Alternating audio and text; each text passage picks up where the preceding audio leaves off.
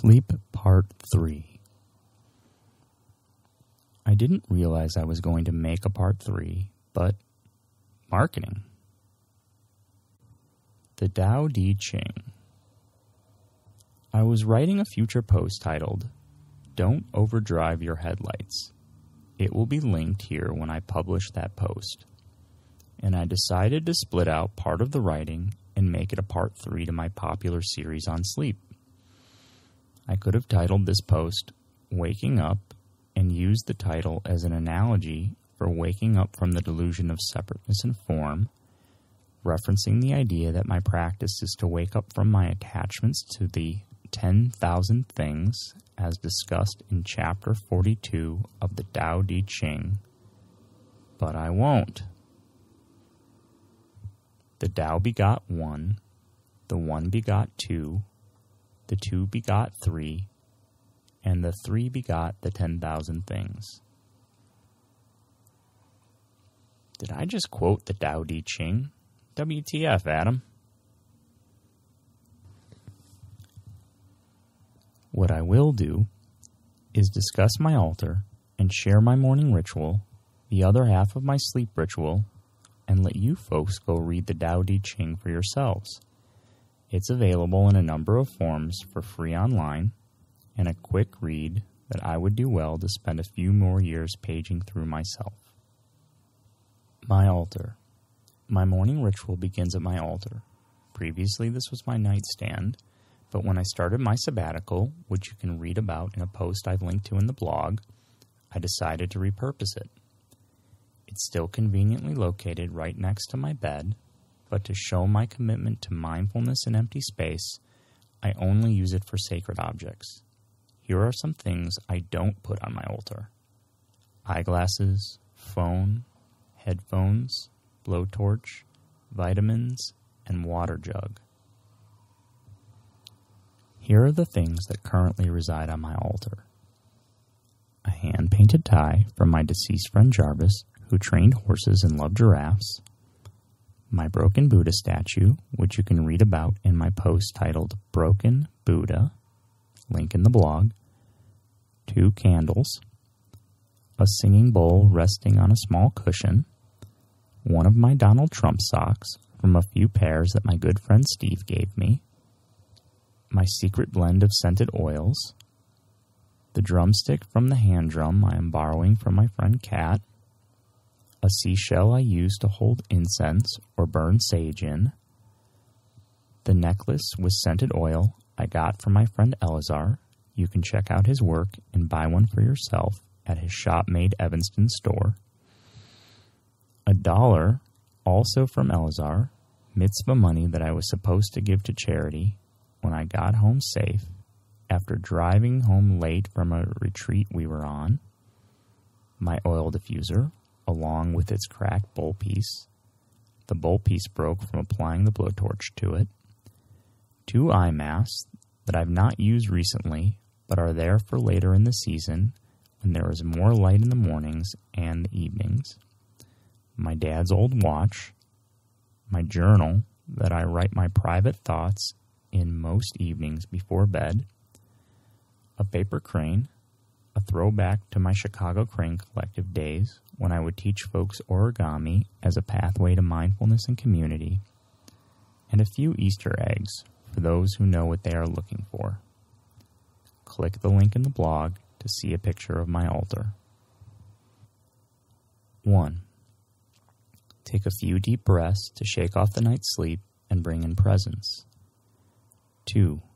Reach below the altar to find my blowtorch and ignite the flame. 3. Set the candles, singing bowl, and oil diffuser back in place as they were moved to facilitate my writing and the snuffing of the candles the evening prior. 4. Light the candles. 5. Place the blowtorch back underneath the altar. 6. Strike the bowl 1 time and give a little bow. 7. Strike the hand drum 1 time. 8. Take the seashell and empty its ashes into the toilet. 9. Take care of my biology if I have to. 10. Return to the altar and reach into the drawer at the front for some incense that lives in a little baggie.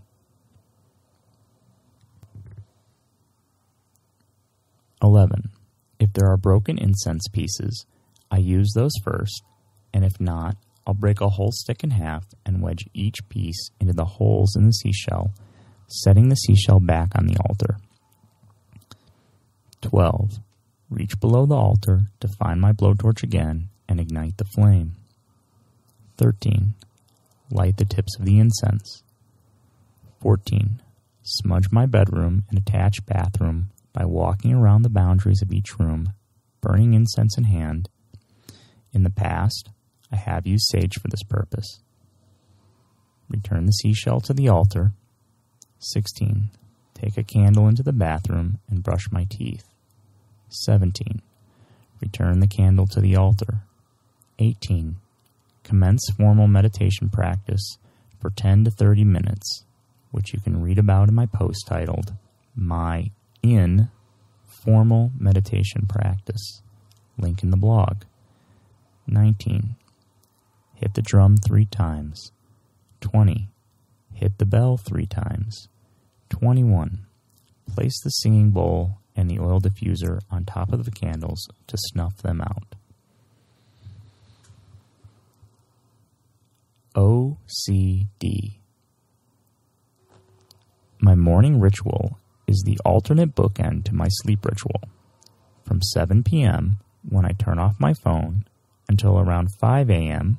when I blow out the candles, I take this time to connect to source, stillness, peace, and silence. I need this time to feel centered and ready to face the chaos of the world, the 10,000 things.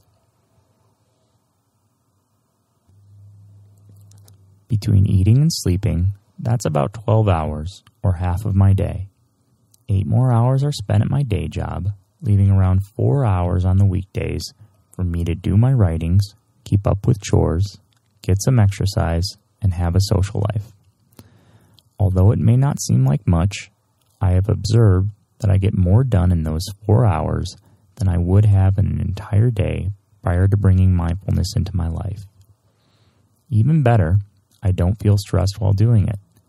Tasks just appear, and I move through them with ease. As my relationship with my rituals deepens, I feel like every task is merely the next event in the ritual.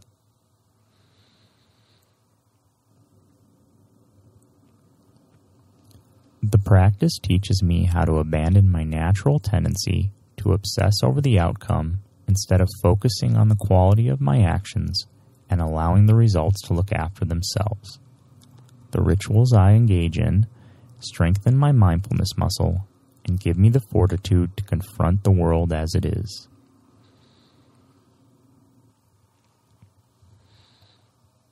In a previous life, my sleep was dismal. I would stay up until I was so exhausted I could barely keep my eyes open, watching videos on my phone in bed. In the morning, I would start my day in a rush, running around to fulfill my obligations with little connection to the present, and living a life of hustle and deprivation of both sleep and energy.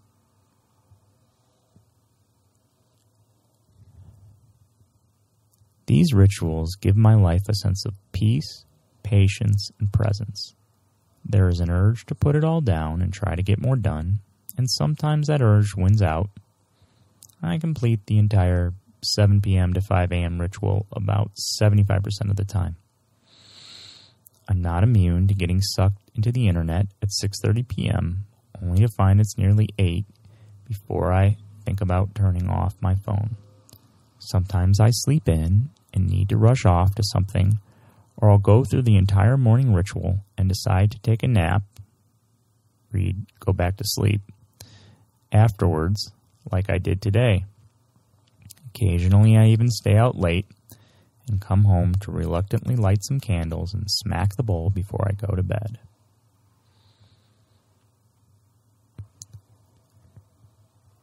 The structures that I've created are set in extreme contrast to the way things were 20 years ago. It's interesting how much space I have in my life to create and connect, even though so much of my time is taken up by ritual. I could argue the opposite and admit that there is a certain freedom in being unstructured with one's time.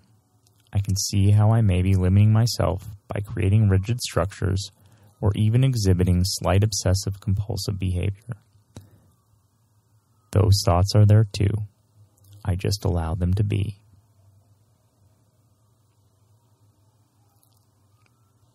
A non-prescriptive suggestion.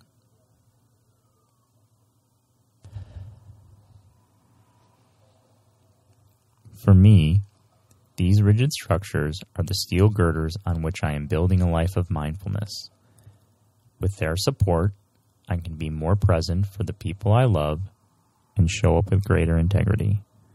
Knowing how my day will end and begin allows me to appreciate the value of consistency. As I continue these rituals, I increasingly trust myself to follow through with my commitments and take on only what makes sense for my life.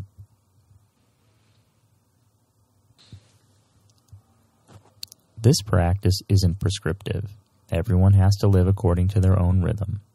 I suggest, however, that you try it out for yourself, even if just for a little bit.